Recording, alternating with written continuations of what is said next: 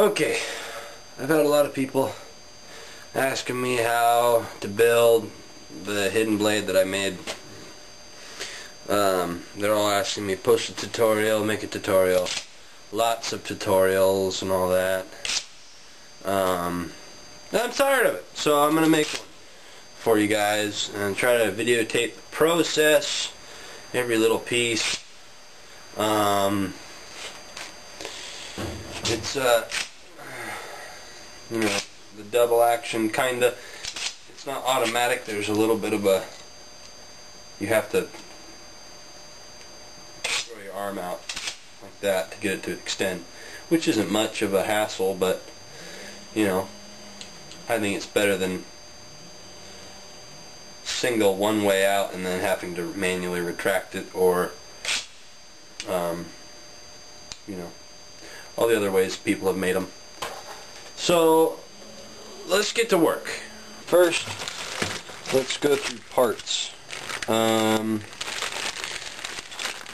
got these drawer slides at Home Depot. They're Liberty Hardware. I don't know if you can see that exactly. I just left the packaging on so there's no smoke and mirrors, even though it's already open. Next, you're going to need springs. These guys, you want to get the extension spring that are, hold on there. It's that size, and I believe it is the bottom one that you want to use. The top one's kind of a, actually, it might be the, I don't know. You want to use the big one.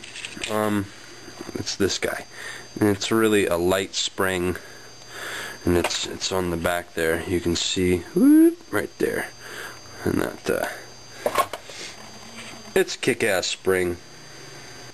Okay, normally I buy the little packages of screws or nuts and bolts, but today I went ahead and bought the big old boxes because I'm planning to make a bunch of these for sale. If you guys want to, you're interested in buying them, if you can't build one yourself.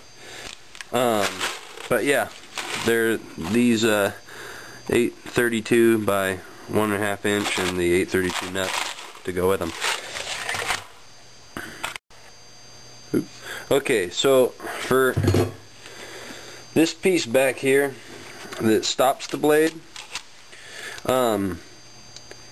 technically it's kind of it's unnecessary.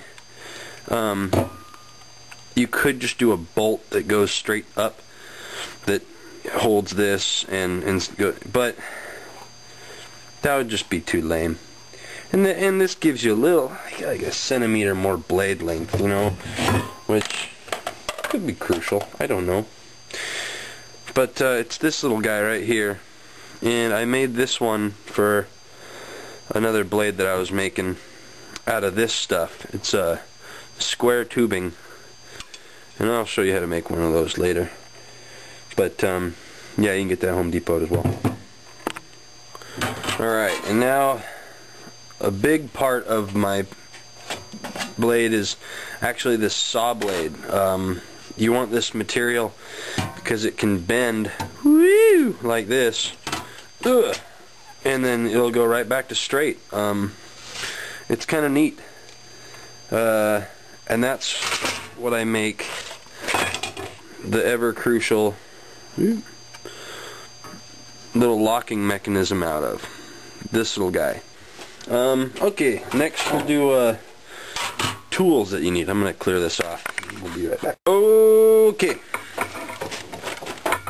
So first, the most important tool in my arsenal is this disc grinder.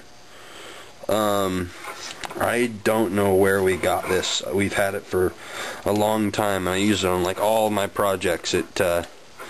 I call it a lightsaber because I'm a dork, but it cuts through everything and anything except glass, which I don't care because I don't play with glass.